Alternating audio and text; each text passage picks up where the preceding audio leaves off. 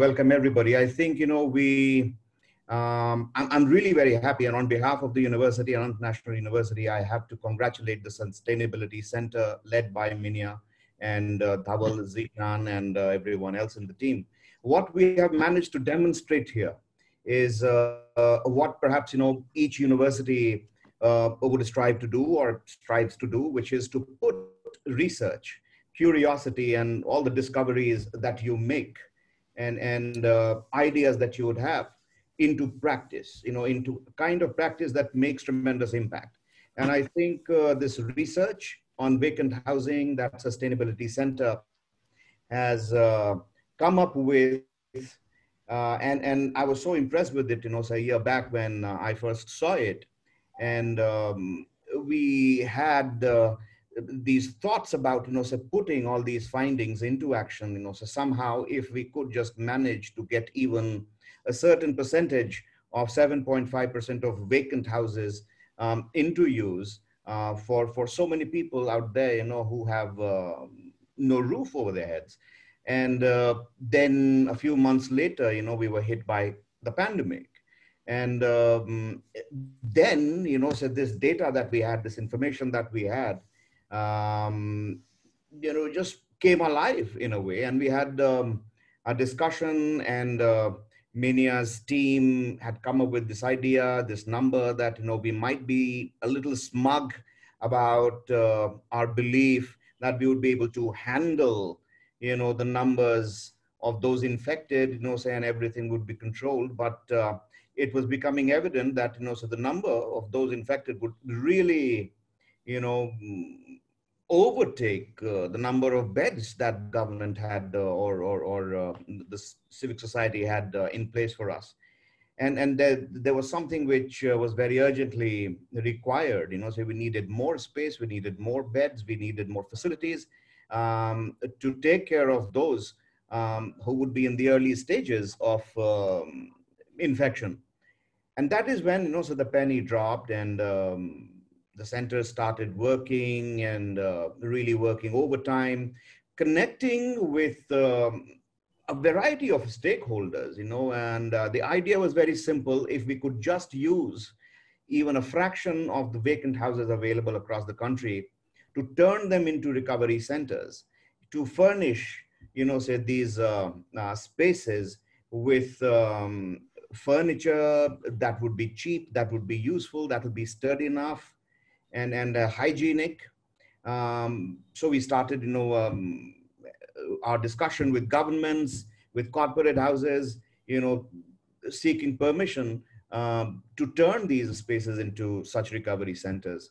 And I'm happy to tell you that, the effort put in by the center led to cooperation, permission from the government at the center, at the state level, at the regional level, and plenty of corporate houses, say, which came to our help, to our aid, say, for this particular plan, for this innovation. And as of today, I think, say, we have more than 1,500 beds in 9 hospitals across 5 states. And this is something that just one university led by one center, Sustainability Center, combining the fruits of research with innovation and, invention. This is what it has managed to do. This is how it has reached out and met a threat head on. And I just hope that it turns into an example. We have a report now that's ready to be launched. And of course, with all the experts here, I'm sure that, it will be disseminated further, and we'll get more ideas, we'll get more support. And thank you all for being here. And I'm really excited by, say, this endeavor, this project that has been undertaken. And I'm sure, even without any pandemic, so what we have managed to do here is set an example about how educational institution, how research, and how practice, and a range of collaborators, so if we come together, things could actually, problems could be solved. And lots of examples could be set, and of inspirational nature. We need inspiration. Such are the times. And thank you, Professor Chatterjee. Thank you, Minia. Thank you, Dhaval, and the team for having inspired us. Best wishes.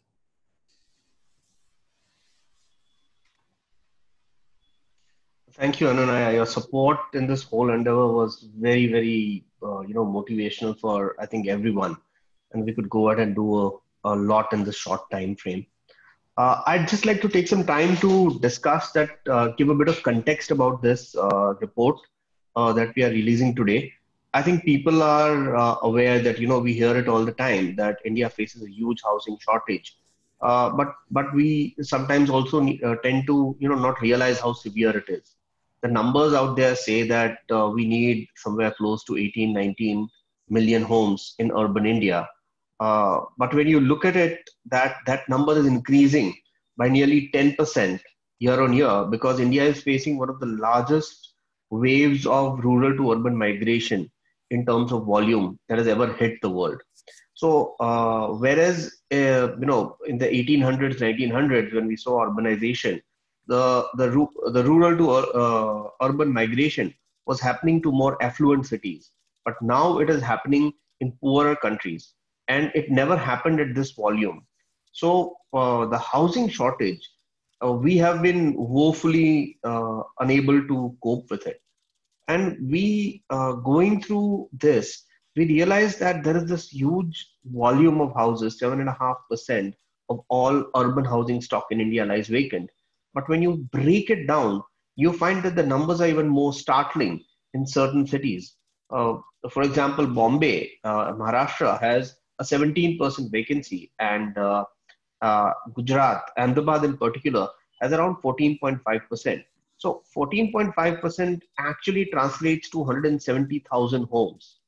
So, and that's a huge amount, in any way I put it, because these are just our survey, and all of this is focused on the low cost and low middle income homes. This is not even considering the higher income homes that are on the market.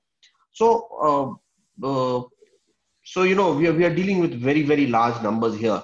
And we were quite surprised when we went through this primary survey, looking at secondary data with some of the findings that we came up with. I'll just share a screen right now before I go ahead with the rest of the work. So this is a very brief, reasons that we came up with.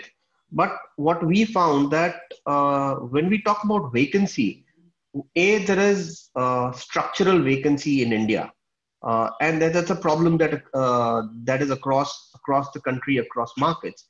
And then you have a lot of regional angles that are very, very local and pertinent to, if not a state, if not a city, then at least a state or a region.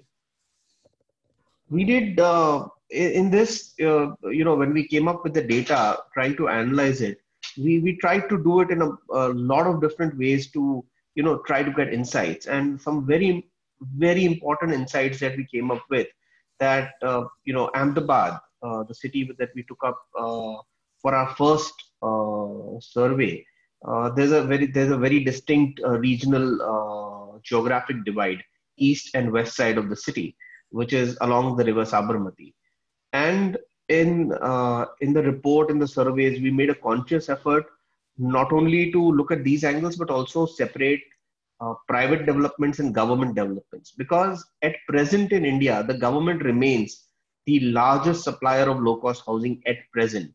Over the last 6 years, nearly 3.7 million homes have been delivered, and a further 10 million are under planning. So that was a very, very important point, and you would expect that because the government is delivering homes to the people most in need, and there is so much of demand. There's so much of slum. Like, I think the slum population is somewhere between 10% to 12%. You would see no vacancy, but it was very, very startling to see that as compared to private developments, uh, government development saw a much, much higher level of vacancy. And that puts into question that, the whole process.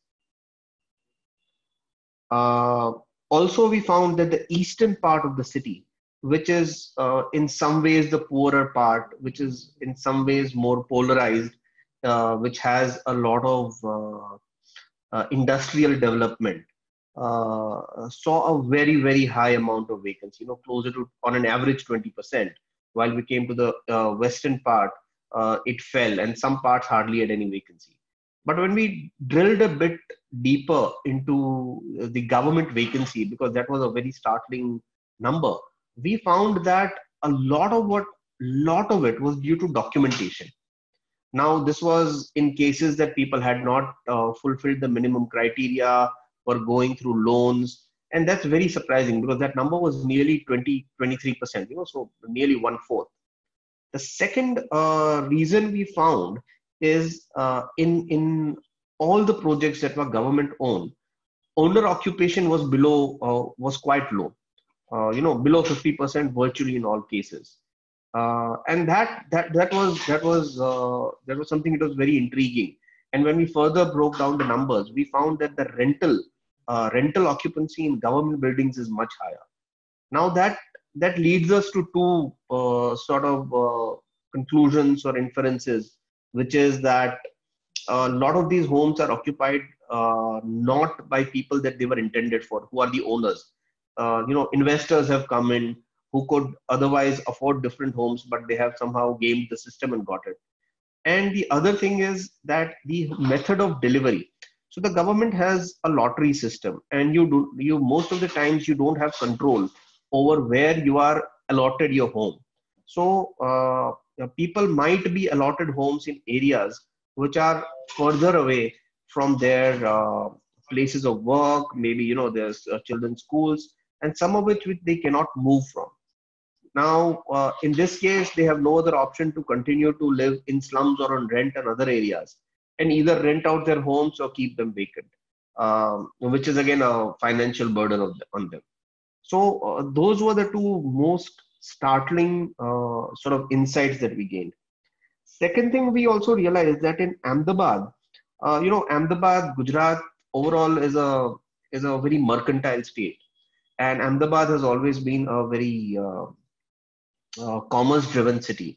So you always had representatives of groups of a lot of religions, and due to the laws that existed at the time, a lot of development that happened was through a cooperative structure. Now, what that led to was a very homogenization of people of a particular, how would I say, ethnic group or religion or habits inhabiting a housing development. And because of that, those housing developments tended to be more in demand, more prestigious. Now we found that there's a lot of friction in Ahmedabad when it came to more mixed developments. So that was one thing we saw very, very strongly, and particularly very surprising on the vegetarian non-vegetarian food divide, which I think it exists in very few other areas. So that was a very, very local problem. I don't think it exists at this scale in virtually any other large urban agglomeration in India.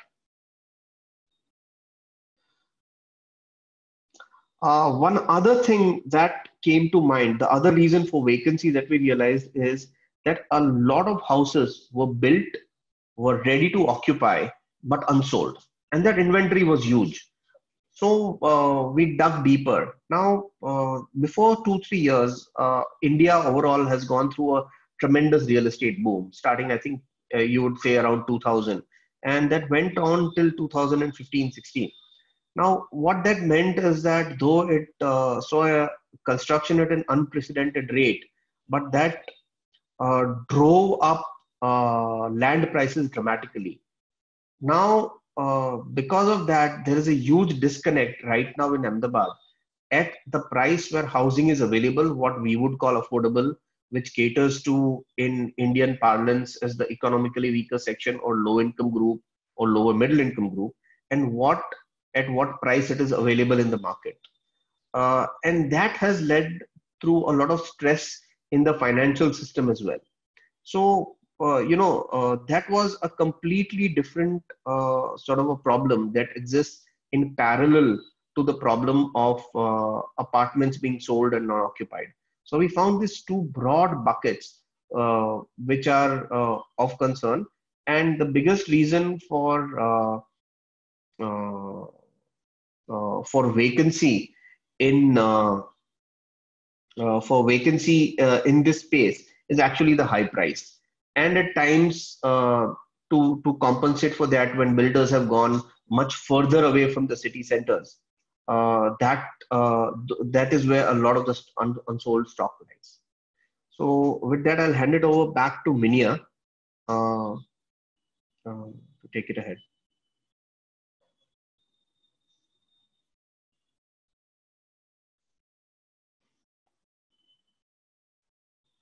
Minia? Thank you, Dhaval.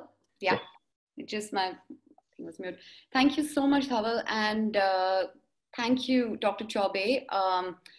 Without your support and guidance all through, everything that we've been able to achieve, both in terms of research as well as implementing the research, would clearly not have been possible.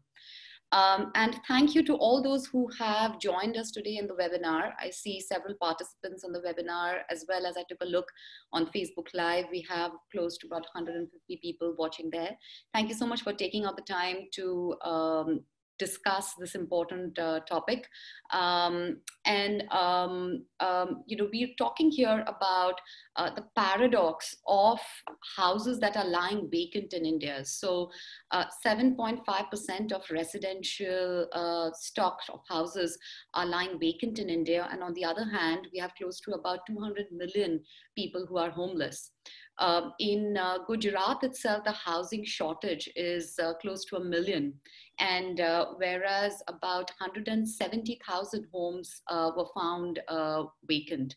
Dhaval, this was in Ahmedabad itself, right? Yes, 170,000 plus in Ahmedabad itself. In Ahmedabad itself. So you can imagine the gravity of the situation. And with my team, what we were thinking about is that what can we do to overcome this gap, this housing gap, where on one hand, there are houses that are lying vacant, and on the other hand, there are people who need houses.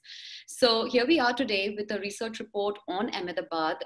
Just wanted to share with everybody that the Anant Center for Sustainability will be doing a city series of reports. Each time we will be deep diving into one specific city. We're starting with Ahmedabad, our home city. Next would be Mumbai. And so on. I would like to, without any further ado, I would like to welcome the panelists on today's discussion. These are all experts in specific fields, and I'm very excited to bring everybody together in what would, I think, be a very interesting and useful discussion for moving on to implementing some of the solutions which have come out in this report. We have David Smith. He is the founder and CEO of the Affordable Housing Institute in Boston, and which, as the name suggests, develops sustainable housing financial ecosystems worldwide. He's a Harvard graduate. He's an award-winning author, which is very interesting. He also has an influential blog, and maybe, David, you could maybe just type out the name of your blog for all those who would be maybe interested in knowing more on affordable housing. David is also the founder and chairman of Recap Real Estate Advisors, which is a Boston-based firm that specializes in complex multifamily asset problems. Welcome, David. Thank you for taking the time out to join this discussion. Anil Anthony, he's a young politician. He manages the Indian National Congress's national social media. And really interestingly, he also brought together a fabulous community of innovators, members of parliament from across different parties, funders. He brought them together and he created something called the Parliamentarians with Innovators for India, which has been very active in deploying solutions for fighting COVID during these times. And Anil and Parliamentarians for Innovators of India, where I'm also a mentor to that organization, was a major partner in, in some of the, for carrying out some of the work that Anunaya mentioned, where we built where we built COVID hospitals within vacant homes. Yeah, so thank you, Anil, and welcome to the discussion. Zeeshan is assistant professor and a senior researcher at the Anant Center for Sustainability. He's an economist, and he's been a very important, he's played a very important part in putting together the research and for the report that we'll be discussing today. Thank you, Zeeshan. And Dhaval, who just presented the report, he is associate professor at Anant National University and also the director of affordable housing at the university. Besides that, he is also a prominent builder and an expert on affordable housing. He's the founder and managing director of First Home Reality Solutions Private Limited, which have implemented several projects for affordable housing in partnership with the private sector. So thank you, Dhaval. Thank you for all your efforts in the report. Thank you for presenting. And can I just start this this conversation, this discussion with you again, Dhaval? You went into some of the reasons for houses lying vacant and in Ahmedabad, especially. What would be, what would be some, if you extrapolate from our findings in Ahmedabad, what would be some of the reasons why houses are lying vacant in India, in other cities and other states, from your experience? So, Minya, there were two major structural reasons that we've seen that why houses are vacant. So traditionally, real estate has been a preferred source of investment for Indians because our investments in capital markets overall are one of the lowest in the world. So, it's always been a way where people have invested money in, and it's always been a sector where a lot of black money or cash has found shelter. Now, if we look at rental yields in India, they lie anywhere between 1 to 3%. 3% is very optimistic. And where our risk-free rate rise at somewhere between around 7%. So, at times it is just not worth your while to actually rent out a house because you would spend nearly 1% on its upkeep every year. So apart from that, second reason is that our eviction laws have traditionally been very, very lax and favoring the renters. So people are still very scared to actually rent out their homes because A, there is no financial return. Rental incomes are taxed very heavily at 33%, and eviction is a problem. So, there is no structural incentive for people to rent in India. Yeah, thank you, Dhaval. Zeeshan, can I bring you in here? And, we did this research on vacant houses in Ahmedabad. And going forward, the team plans to do research across different cities.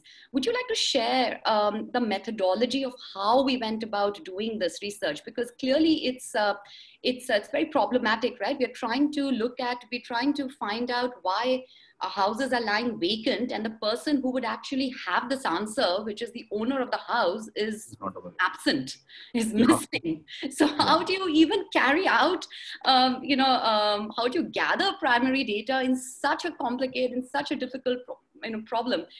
Maybe in a very few words, you could just mention, how did we go about doing this in Ahmedabad? What are the plans of doing the same thing in other cities?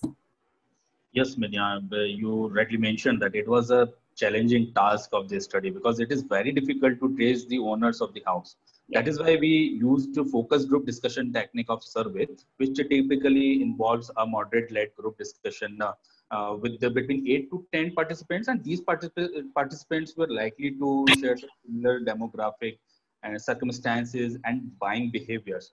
So when it comes to the delivering a qualitative research, focus groups are widely considered by researchers to be one of the most effective tools. So we planned a group discussion among participants led by a group of students from Anant National University in pilot survey, and then by the professional moderators who created a natural environment and provided us a window into the owner's head.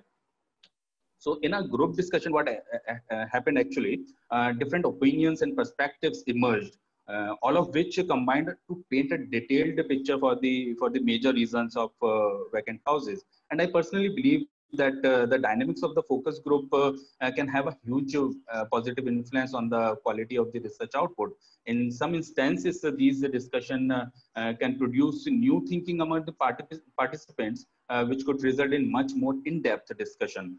This kind of dynamic discussion, also allows group participants to easily share their opinions, whether they are agreeing or they disagreeing.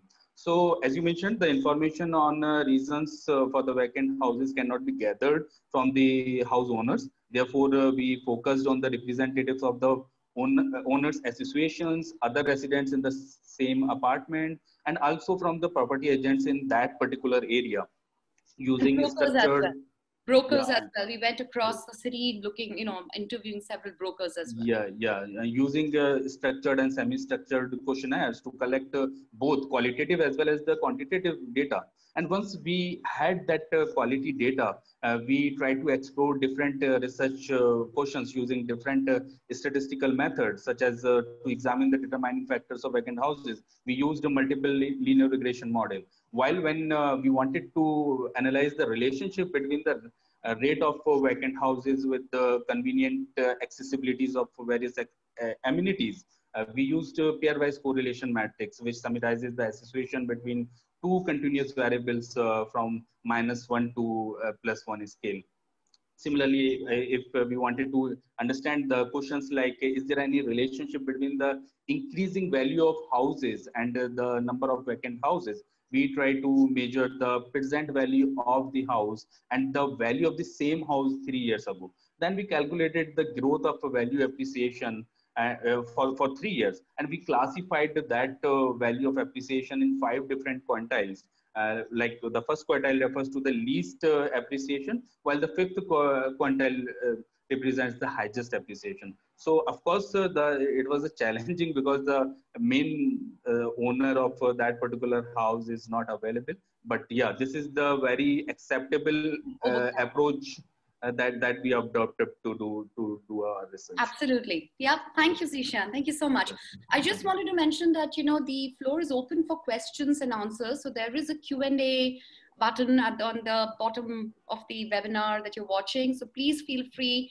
We have 42 participants and about 200 on Facebook Live. So please feel free to bring in your questions. I'll be taking those questions from the chat box. Yeah, David. I've been very curious to know from you. You've got about 40 years, more than 40 years of experience in this space. What have you seen in other countries? Dhaval and Zeeshan, they talked about some of the reasons for and how we figured out the reasons of vacant houses in Ahmedabad. We plan to do so in the rest of India. Any observations of reasons which might be contrasting or similar for vacant houses in other countries? Right. I should mention that in addition to my advanced years and focus exclusively on my obsessive subject, I'm not completely unfamiliar with India. We have done a bunch of work in India for the World Bank and others, and we were a founding investor in an Indian housing microfinance company called Seva Gri Rin, now known as Sitara, which started out in Ahmedabad. And I have been to Ahmedabad a number of times, and my wife's been to the Calico Museum and the Stepwells and had a wonderful experience. So I'm not entirely conceptless with respect to that. I start actually from, I'm going to invert your question.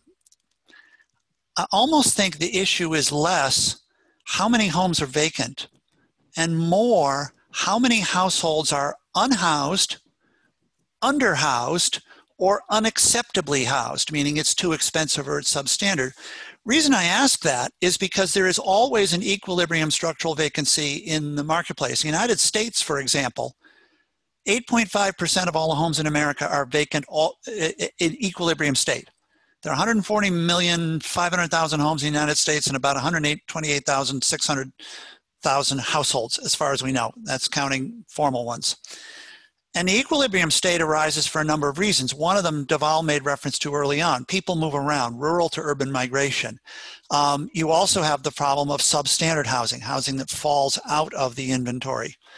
So you want to think about that, and you want to think, by contrast, about disruptive changes in vacancy and occupancy. You made reference to COVID, you made reference to the shutdown. And of course, before COVID, we had the phenomenon of excessive development. Again, Dhaval made reference to people parking or laundering black money, the idea that if you have less confidence in the currency, you want to put it into property because property holds its value. All of those phenomena, Mania, are global. They occur in every single country.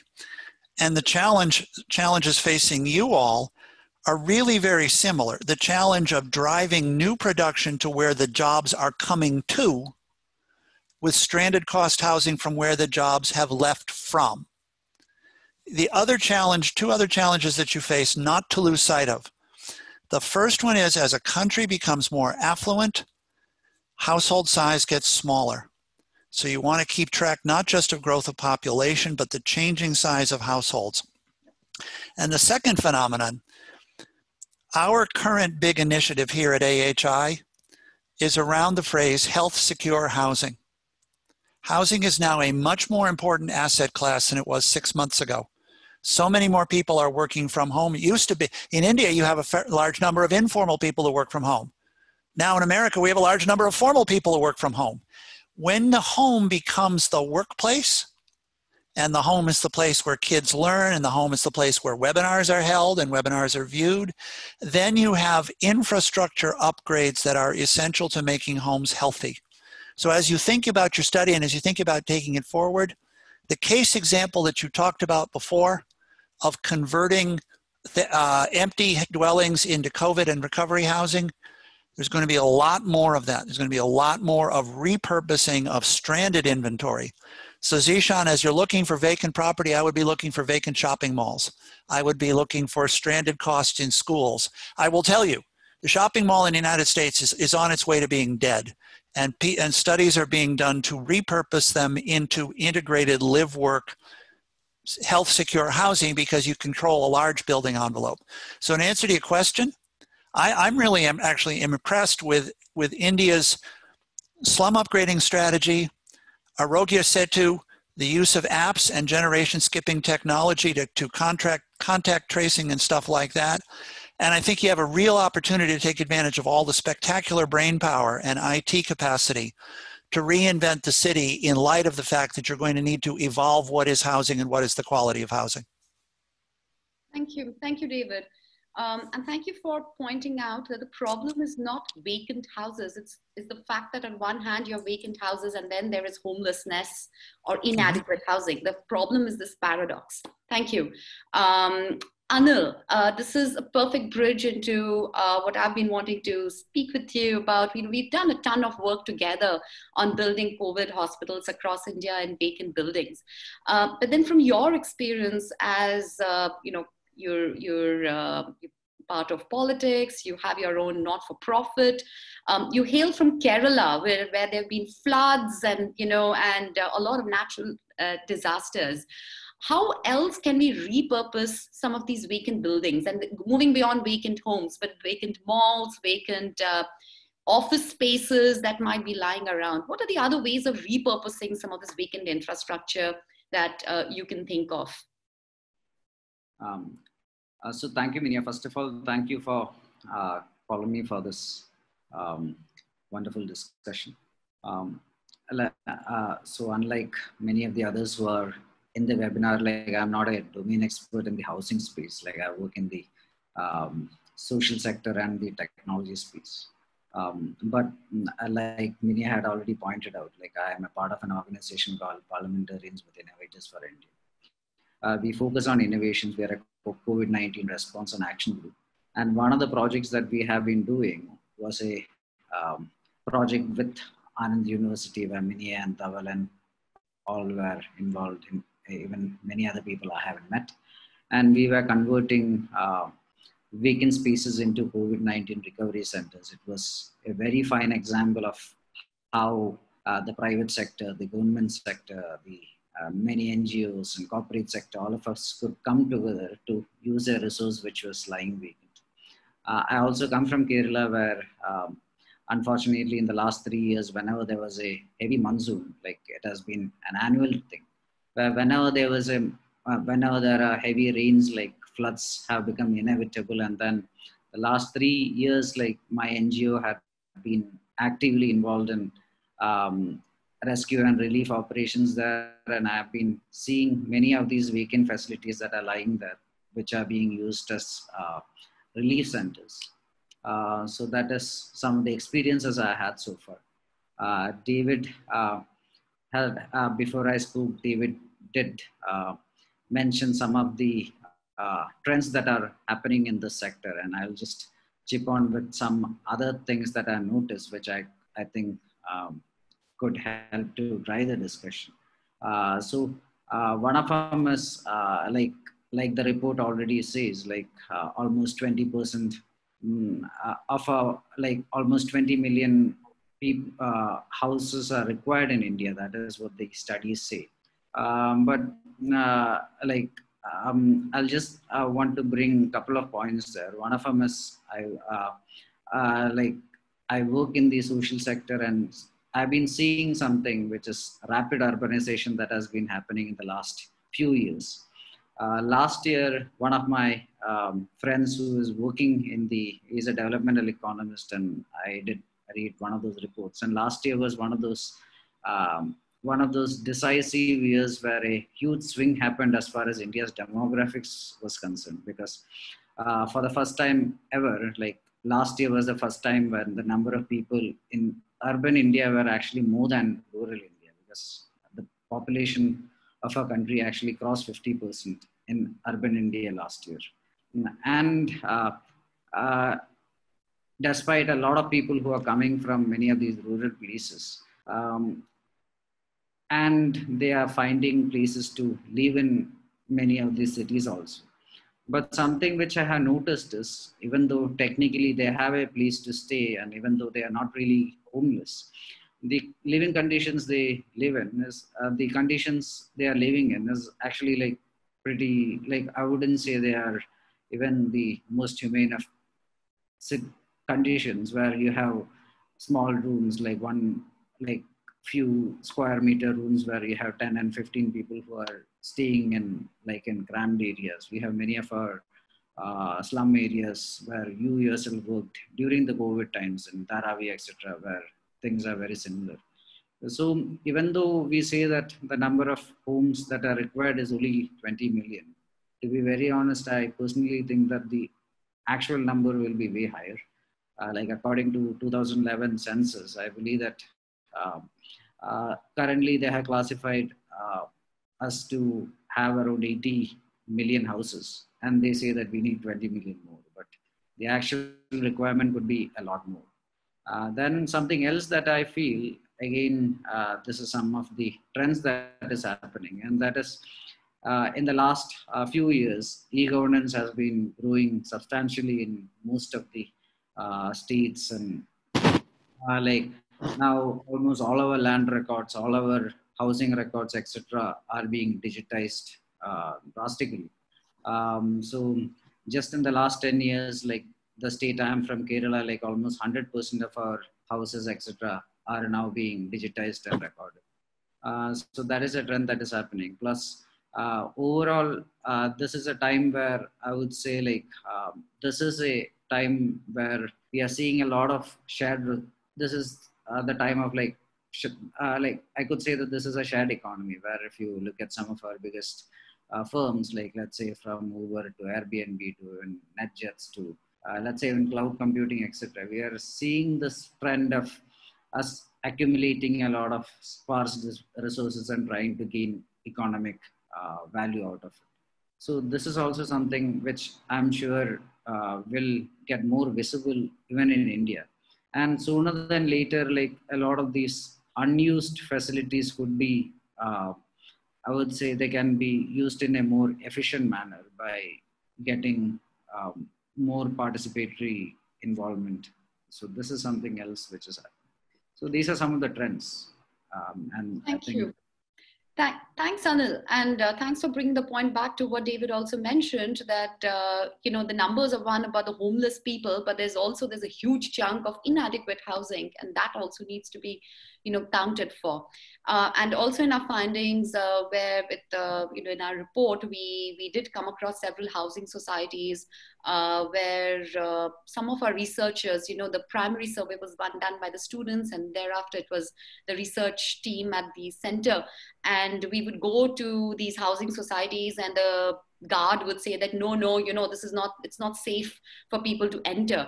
And typically those societies are crowded, overcrowded, a lot of illegal activities happening over there, high levels of alcoholism, and so on and so forth.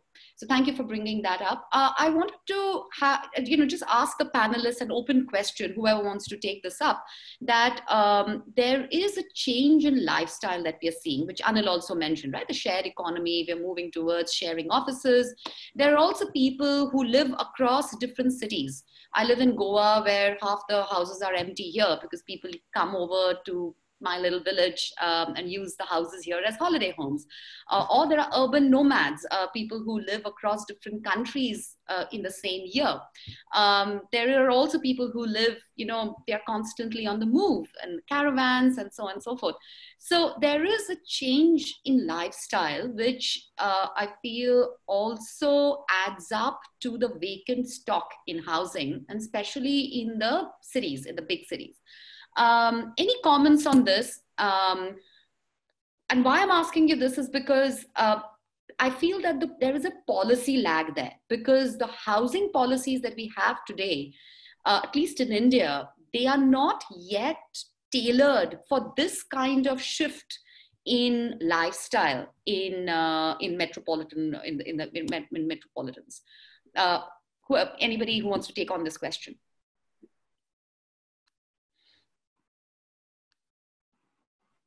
Yeah, David, go ahead.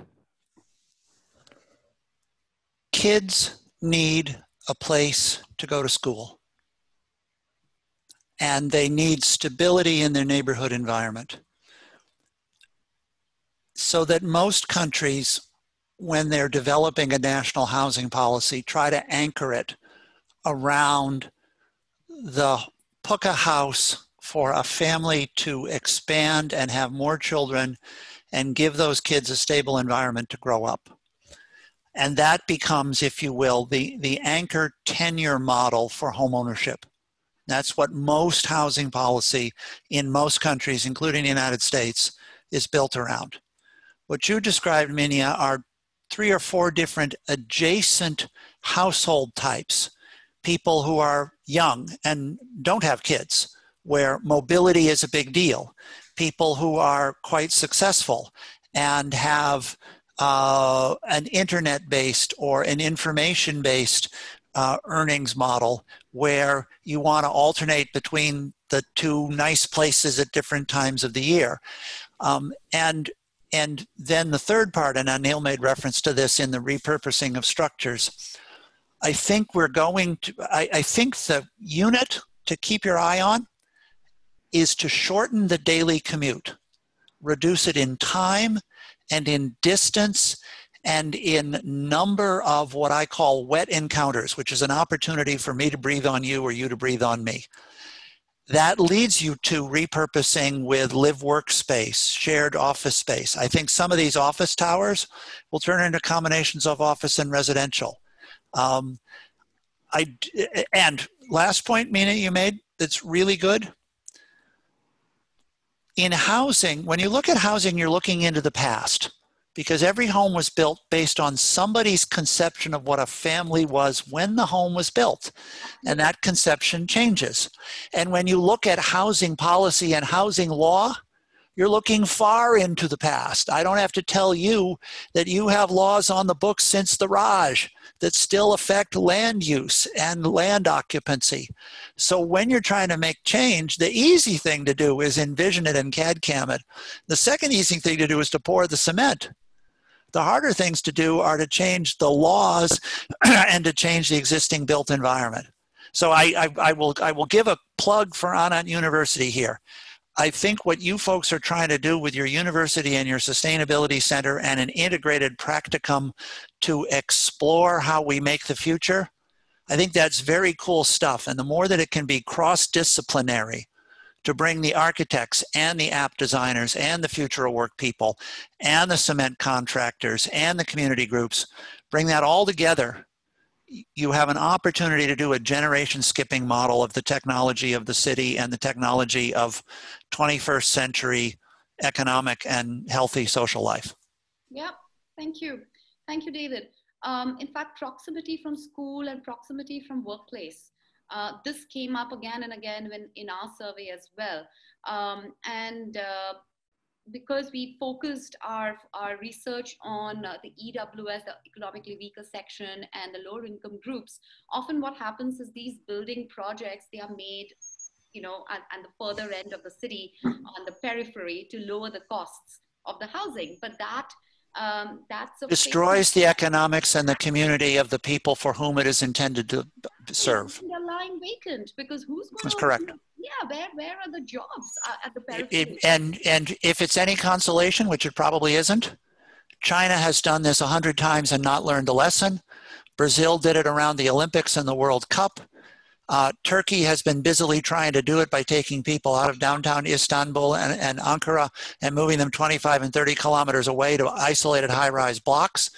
It is the natural habit of short thinking, let's build units, quantified scorekeeping, housing production. Absolutely. And it's bad housing policy, and it's bad for the people. And it will not stand in India where you have a very educated and active populace. Thank you. Thanks. Dhaval, would you like to make a quick comment on location, design, infrastructure of affordable housing?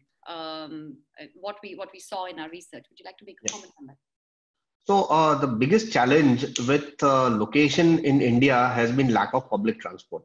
So if you see where we've seen suburbs developing successfully is in India, you have only one example is Bombay. Bombay maybe has one of the best public transport systems in the world. And so you have seen, in spite of having a very, very limited landmass, the amount of population it supports is just humongous. So when India tried to replicate it in other cities going further away, it has flopped miserably, and we see it all around. You know, there are so many cases. Second thing is that, a lot of this, like David said, is a lot of scorekeeping. So, like India is not one country, but it's like, it's very, very different. If Minya lives in Goa and it's tropical, and, let's say Kerala is just like maybe a Pacific island. And the lifestyle and the designing is completely different from what you would do up in the Himalayas or in Gujarat. But we see a very, very homogeneous design and building type being proposed across the country. And that has led also to a lot of vacancy. And this is a bit anecdotal, but when I started with my company and the first sort of projects, we actually encountered so many government housing, which was in urban Pune and even in Bombay, that was just abandoned in places like Rajasthan, because people had livestock that they had to keep, and how do you do it in a 9-story building where the lift don't work? So kind of that's what has been fundamentally missing in our case. And just to quickly address the point that Minya raised about this different type of housing, we face two very distinct challenges in India. When we go lower down the order, it's actually not housing, it's shelter, like I would like to term it. And those people don't have any choice, nor do they have a lot of options. So, a policy for them is very different from designing a policy for the middle class. I think the middle class, with a little bit of liberal support by the government to the private sector, you could see shared ownership and, swappable homes. And that's something that I've started teaching in my classes, becoming a real possibility. But we need a very robust policy for anybody who can't afford a home, which is priced more than 2 million rupees. Yeah, thank you. And with that, I'll move on to solutions. I think it's been a really rich discussion, on Ahmedabad, India, David bringing in some of the global trends, which are very similar that we're seeing in India, Anil bringing the social angle as well. Thank you. And moving on to solutions, what we've seen is that on one hand, we have a few structural solutions which are applicable, at a country level, policy level, at the policy level across the country. And on the other hand, we felt that every city had its own very local reasons why houses are vacant and why there are people, who need housing. And this is why we're looking at city by city and going city by city and doing these reports as well. Dhaval, would you like to talk about some of the solutions, some of the key solutions? Like if you were to name maybe the top 5 solutions very quickly that, we've put forth in our report, what would they be? So we after looking at all this, we decided that we'll first look at structural solutions, both for houses that are vacant with developers and houses that are unoccupied. So for rental, it's a big deal. It's very difficult to bridge the divide from 3% to 7% and possibly 12%. It's like how do you increase rental by 4 times? People's incomes are not going to go up 4 times, and neither are prices going to drop to 25%. So we thought that we need to think a little out of the box. So India has long been following something called tax exemption under a section called 80IBA.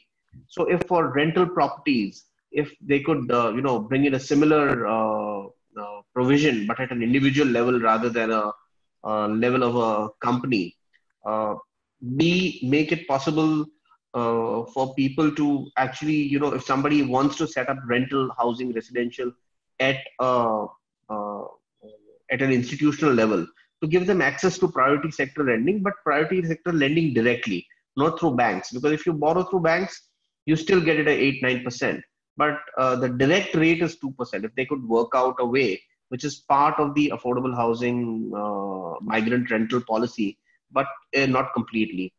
Third, it would be very interesting to see if the government came up that, if there is any building which is an FSI of 4 or 2, and if whatever rental housing you build on top of it is FSI free, so it's just the cost of construction takes away the cost of land, you might actually realize that, it starts making sense after that, because, you take away a very large part of it. So rental will need a very, very creative solution because the divide is just, the chasm is too high. The second was, how do you get developers to sell the houses which they have built and are unoccupied at maybe a 20-30% discount? Because the unsold inventory is in a bucket, because that's a very, very large inventory across the country. And this is something that will that needs to be done. It will go a long way. So for that, what we suggested that they could easily bring in the tax exemption in a retrospective way. They could actually incentivize them that, if let's say 50% of your homes are unsold, we'll give you free FSI for your next project if you cut the prices by XYZ.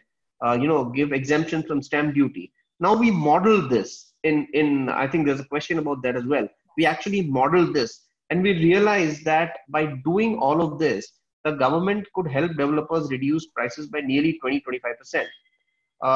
Now, what the government loses is only revenue that revenue that the government would have earned. It's not, anything is not going directly out of their pockets. So even as a medium-term measure, it could prove very good.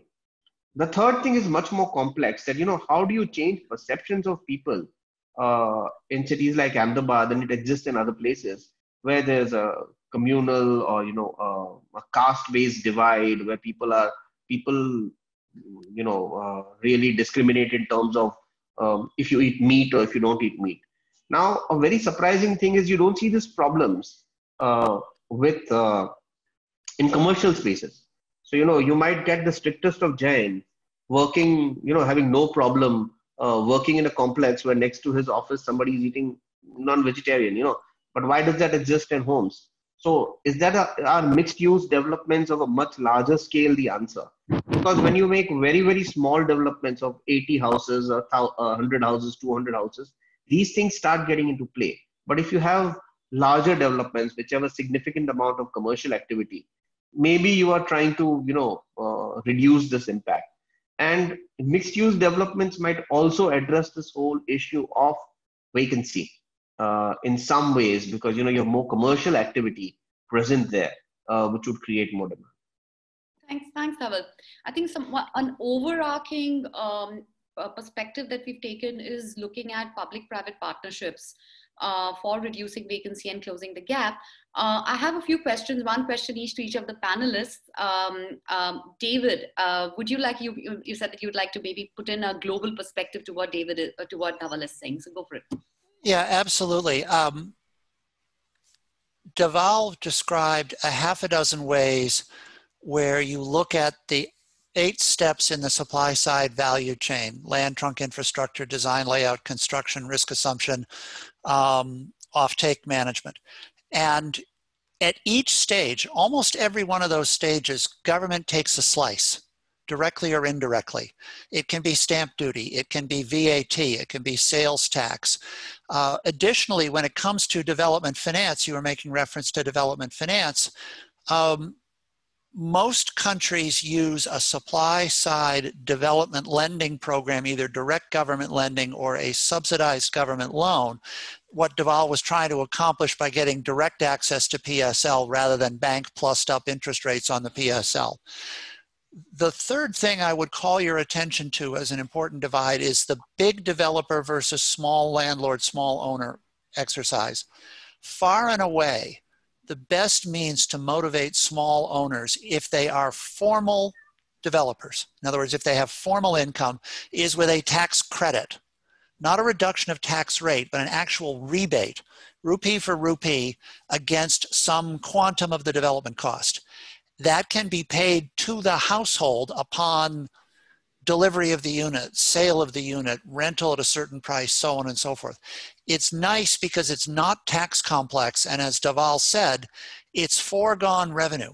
So Anil, from the public's perspective, you don't put it in the appropriation cycle, it's a tax expenditure, which means it's easier to get in, it's counter-cyclical, it does not get cut in budget cuts, and best of all, it's self-adjusting. The government only pays it when there's a lot of development. Well, when there's a lot of development, the government's getting tax on everything else, and the tax credit to the developer is net savings. So every GAO study I've ever seen has said tax credits work better than appropriated funds for trying to drive this stuff forward. So you have a lot of the kernels of ideas that have proven themselves in other contexts here. Good work. Thanks. Thank you. Zeeshan, firstly, any comments from you on solutions? Any solutions which I think Dhaval missed out and you're burning to share? Maybe your top 3 suggestions. And I also wanted to ask you to share. You recently moved to Ahmedabad. You were looking for a house to stay in. There were so many houses which were vacant. But then you also faced problems finding a house. What was some of if you would like to share your personal experience and what you drew out of that? I was so happy that Dhaval also mentioned the problem of having non-veg or belonging to a particular caste or religion. So I faced a lot of problems regarding this. Everyone wants to have a home as near as possible to the workplace. So I tried the same and I faced so many problems. And in the end, I had to decide that I should go back to a place where I can get the home easily. And the problems, as mentioned by the Dhaval, that I was belonging to a particular community, or I have the non-veg food habit. So, I mean, in every society, in Ahmedabad, it was a big deal, right? Like a single person cannot get a house, and that too. Yes, sir. Yeah, if you're single, you're a bachelor, you may have a problem in every city of part. I mean, if you go Mumbai, Bangalore, or Hyderabad, I mean, you may have that problem. But having at this stage, I mean, if you are an assistant professor and somebody is not going to, give you the house to the rent just because you have the non-veg. So that was a bit shocking.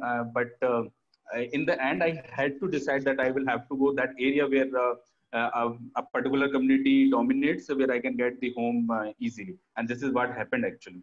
Yeah. Other than the solutions, I would mention, I mean, we all have to agree that we need solutions at the local level. And to provide the constructive solutions, I mean, we need a lot of information for that particular area. I mean, the solutions we have discussed, maybe for the Ahmedabad, may or may not be, applicable for the other cities of India, which may or may have the same characteristics as Ahmedabad has. But still, those solutions may not be applicable. So, I mean, we need the proper information or the large amount of information. Though we live in a world where data is the buzzword, but when it comes to the data for the vacant houses, which is essential for the effective policy making, unfortunately, India is not the exception, and India is remarkably poor. But I'm sorry to say that, but our policies are, I believe our policies are often made in the dark. We don't know whether the policies employed are in the right direction or not. And we cannot examine the efficacy of those who choose to implement those policies. I believe that the availability of the data, accuracy of that data, and timeliness of the data, because if data is not available within the reasonable time, it loses its importance. And the dissemination of data are the key areas where the government needs to intervene, like they intervene in other sector with the help of NSSO data and with the help of Ministry of Statistical and Planning implementations and so that the other researchers can exploit the data and decompose the information and provide you the solution at the local level. So I think that is the important sector that we need to focus. Thank you, Zeeshan, for sharing your personal story and also the importance of gathering data and then dissemination of data. Anil, we did a ton of work where you helped in by bringing in funds from the private sector. All our the work that we've done together for building COVID temporary hospitals, you brought in private partners. However, what strikes me is that all of it was philanthropic money. It was CSR money. And as we've seen in the first quarter earnings of the companies which have reported, there is 24% of the companies which have reported are in losses already. So which means that the mandated CSR spending will also be, will also come down. Now, in the light of this, when during a crisis, when you need philanthropic money the most, that is when CSR money decreases. Can we think of other ways of partnering with the private sector beyond CSR? Because clearly CSR is not very sustainable. Thank you again. So what we did, the task which we did, it was one of those very specific scenarios where like people from the private sector, government, etc., like brought together to like fill a particular gap during the COVID times. But generally, if we are just talking about the housing problem that we are having, like even if we are looking at the most conservative of numbers, we are still looking at a deficit of almost 20 million houses. That's what we are seeing. And that is a very massive number. And when it comes to numbers like this, personally, I do feel that a lot of problems will need a lot of government intervention or else it cannot be solved. And there have been efforts to do that for quite some time. Like for example, for the last 20 odd years, like we have something called a PM Prime Minister's housing scheme, which is for low cost housing. Similarly, a lot of states, almost every state in this country, they also have their own low-cost housing schemes. The last one, which was announced, was just like, I think, 1 week back in Andhra Pradesh. It's just called, I think, YSR housing scheme or something like that. And just for that one specific state, I think almost 4,000 crores have been allotted for this financial year. And almost 25 lakh new houses have been created. So a lot of things at large scales are happening. And sometime, and you're talking about these are all like 1 lakh and 1.5, and now with prefab construction and a lot of advancements that is happening, it is possible to create houses for this particular population segment for very low amounts, like 2 lakhs and 3 lakhs and so on. So that is the only way to bridge this large gap that we are having.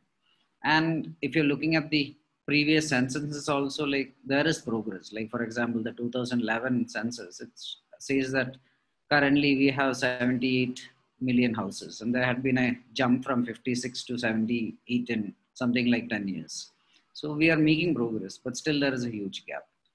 Else, like, so that is one thing. And then the other area is like, for wherever you are, like whichever population segment you are in, like some basic policy changes can make things more easier. Like, for example, if you are somebody who is trying to get your first house, you can make certain policies which can make purchasing your first house more easier, like making credit more easily available, or decreasing the stamp duties, or these kind of things. So all those can once again make it easier to purchase at least your first house. Plus, like again, what we discussed during the discussion, like there are quite a lot of vacant spaces everywhere, but because of many reasons they are not used. And the other is like they're not even properly mapped. So supply and demand is not really matched. So a lot of technology that is coming up, including digitization and recording, etc., will help us bridge this supply and demand problem. So like that, I think we could solve some of those issues immediately, and some will take time. I think we are on the right track. Thank you, Anil. David, we have a question here about, community voices not being included enough in designing and developing affordable housing projects and bringing in PPP models. Would you have in mind any example, internationally, which have taken into account community voices, which address issues that Zeeshan faced, and which also then intelligently, smartly bring in a PPP model which goes beyond philanthropy? Short answers are twofold. First of all, it's very hard because housing delivery and housing finance are extremely complicated subjects where there's an awful lot of jargon and concepts, so that when you work directly with communities, they don't understand that stuff. And this is not their fault. It takes a lot of learning to get it. We, for our part, forget how to speak normal to communities like that. The most successful initiatives I've seen have, my favorite is Coady in Thailand, Coady and the Asian Coalition for Housing Rights, because they've shown the best ability to have a genuinely collaborative process of land rationalization and land enumeration and replatting. And Zeeshan, to go back to your data collection point, we were talking way back an hour ago about focus groups. Those processes happen only when trust has already been created.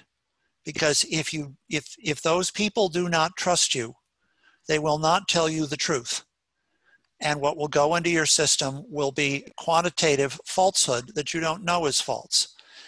So you have to start. I talked before about inverting the problem between vacant houses and unhoused people.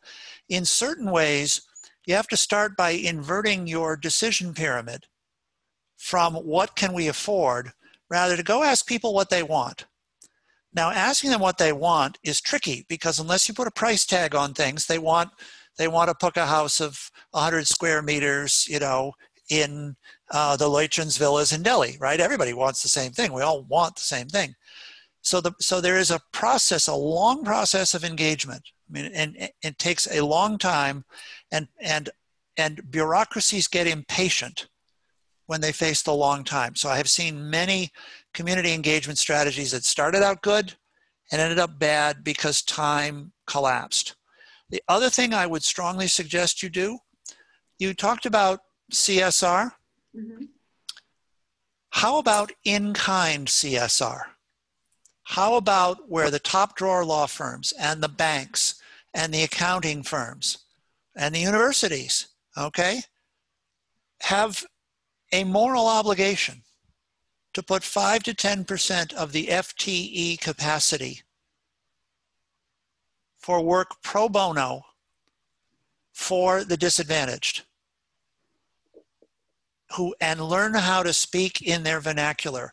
For my sins, I have for the last 3¾ years been the financial advisor to the public housing tenants of one of the poorest complexes in New England.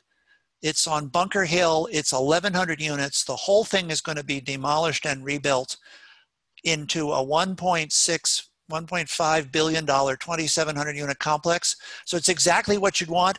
1,100, derelict stuff comes down, 2,700 goes up. The people move out, the people move back. If it works, it'll be fantastic. 3¾ years of development approval. And I spent the whole time advising and working with the tenants. And I've learned 2 things here, Zeeshan, in this whole thing. 1, don't tell them what to want. Make sure you hear what they want, and then you tell them how to trade, what the trade-offs are among the things that they want, okay? That's the first one. And second one is if you cannot explain it in their vernacular, you will fail.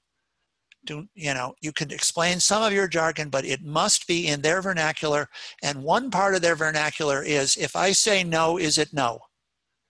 If the answer is, if you say no, well, it's not exactly no, we'll come back and ask you again. That's not a consultation. That's consultation theater, because we're going to do what we want anyway. This is really hard. I am terrible at it. But for my karmic sins, I've got 3¾ years learning how to be less terrible at it. You have to treat them like they're smart and underpowered, and you have to respect that they want what they want and they're allowed to say no. Thank you, David. That was a very rich discussion. I really like the innovative, ways of engaging the private sector. Point well taken. In-kind CSR. I think that's something that I haven't heard of before. That's really interesting. So there's the private sector, but there is also policy, right? Policy plays a huge role in affordable housing, especially. And we're coming to the end of the webinar of this discussion on, I would like to play a little game where we'll be looking at policy. Let's say that you have a minute with the Prime Minister of India. What is the one request that you would make from him to house the unhoused in India? Anil, do you want to go first?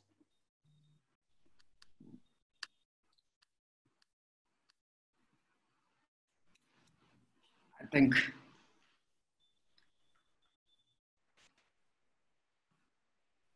could you repeat that question once again? If I have 1 minute, what?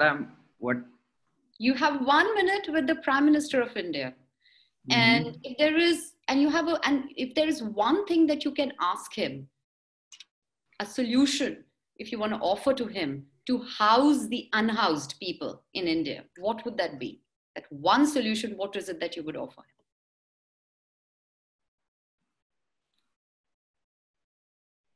Like I previously mentioned, we already have a lot of plans in place, but I think we are all struggling with the execution of those plans. So, yes.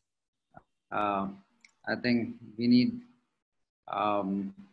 so I think that will be where I'd be stressing to create more practical and executable plans, where we need to see the results on the ground. Thanks, Anil.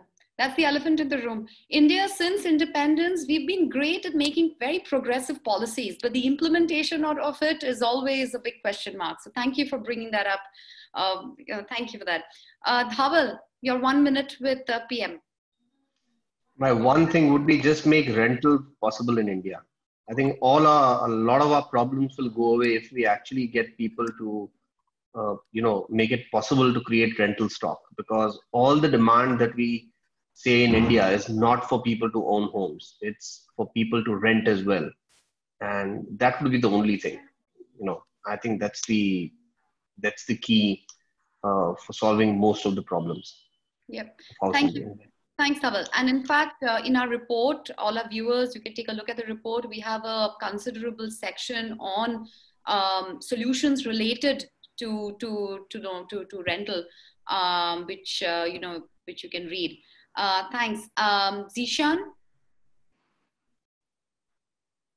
Yeah, I'll discuss with him that, sir, we know that fixing up and they reuse the vacant buildings and providing the home to the unhoused. It's difficult, but please start NSS kind of data rounds so that we have the proper information of vacant houses and why they are vacant, so that we can try to minimize the gap between the requirements of the houses and the reasons for the vacant houses, so that we can come up to some sort of equilibrium where the demand and supply will match to each other. Yeah, great. Thank you. David, your 1 minute with PM Modi. It's two parts on the same idea. They're both relate to freeing up blocked urban land. Idea number one, amnesty from gain taxation on the rezoning of land that has become urban but is still zoned agricultural. And the second one is enabling slum dwellers in collective groups to gain a homestead right to acquire the land on which their slums sit for 1 rupee. If you could draw a circle around all of Dharavi and give it to the slum dwellers as a body, so they have free and clear title now, they then gain leverage, Zeeshan, and they could lever that into a whole boatload of money, because the paradox of slums, this is not part of my Prime Minister's commentary, the paradox of slums is that you have very low actual human density and high human misery because you're stuck at 1 and 2 stories. And if you redevelop them and go vertical, you can put more people on the same hectares at higher density with higher quality and higher value. So you liberate the land by doing a big bang land transfer to the slum dwellers and a waiver of tax on that. It's a double foregone revenue, and all of a sudden they would be the most popular people in India, because now you would have some of the best land in India to redevelop. Cut the Gordian knot. Thank you. I'm sure Dhaval would have some comments on that, on going vertical, but we'll keep that for another discussion. But thank you so much. I just wanted to thank everybody on the panel as well as all our viewers. Thank you. That was very interesting. We went from very local problems to looking at national level problems, bringing in an international perspective, moved to solutions, looking at PPP models, some new innovative stuff coming in. The Anant Center for Sustainability, it's a think, teach, and do tank. So all the research that we do, we go ahead and implement it as well. So to find some of the ideas from this webinar and the other discussions that we'll be having around the report, we would be taking it up to implement. And hopefully people like Anil, friends like Anil, would help us, and others in the private sector who have supported us would help as well. To all our viewers, feel free to write in to us. I'll type out if you have other suggestions, questions. If you would like a copy of the report, we're happy to provide that. And it would also be about Anant National University.